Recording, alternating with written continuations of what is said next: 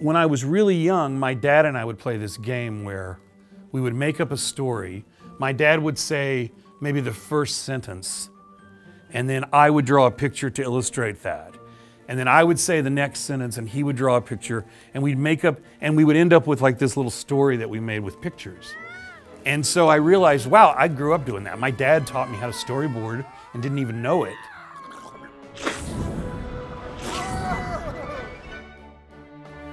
Today, I'm going to talk about storyboarding.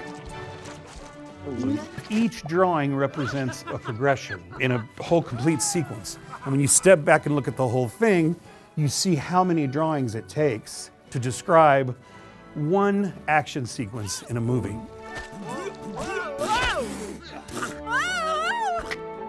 From the storyboards, we take those and we do what's called a story reel.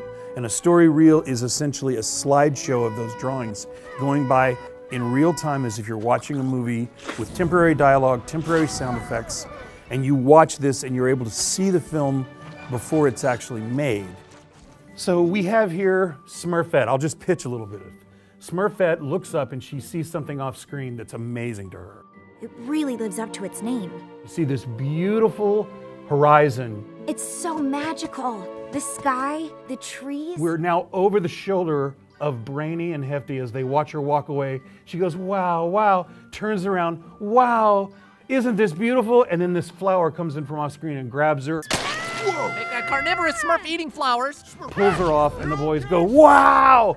And then suddenly the pace is gonna be picked up. Clumsy's by himself and he's trying to get away. And then finally, it's Clumsy against the flowers. Clumsy's backing up. He's saying, nice flowers, nice flowers.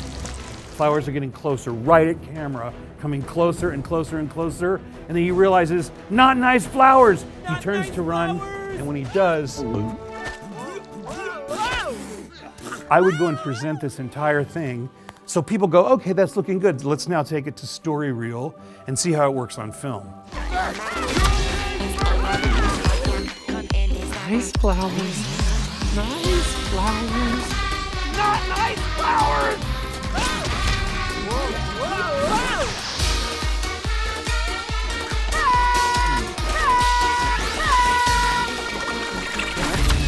Smurfs, the Lost Village took 3.5 years to make. I would say a good 2/3 of that was story development. And that story development happens during the storyboard phase. Your job is making up stories and drawing pictures for a living. What could be better than that, you know?